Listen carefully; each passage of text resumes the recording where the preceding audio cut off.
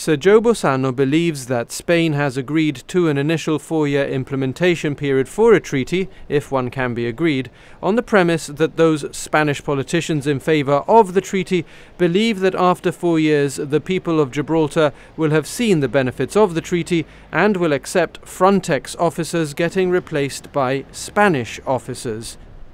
The Schengen controls can only be done by a Schengen member state.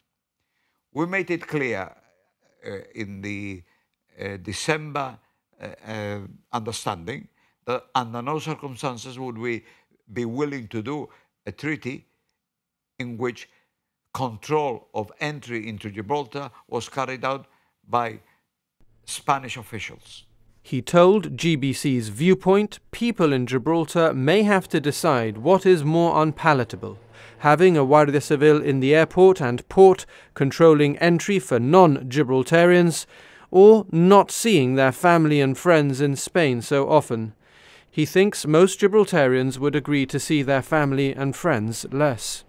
Sir Joe dismissed the idea that he sees cross-frontier workers as numbers that need to be reduced rather than people with lives intertwined with those of the people in Gibraltar.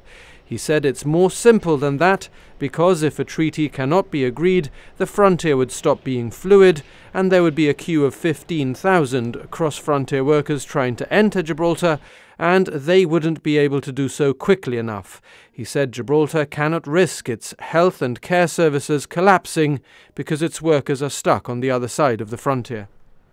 In order to avoid this scenario, Sir Joe said Gibraltar is restructuring its economy to reduce its dependence on cross-frontier workers.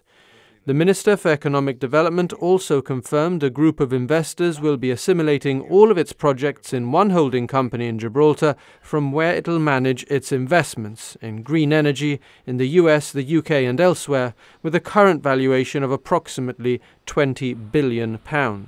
Sir Joe said the company will pay some tax here, and top executives on high pay will be based here and would themselves pay tax, perhaps more, he said, than 1,000 waiters. The government minister also has responsibility for social security. He said he's proposing a 1% increase in social insurance contributions this year and then again next year. And in response to a question from the public, Sir Joe also said the government is not going to increase interest rates at the savings bank anytime soon.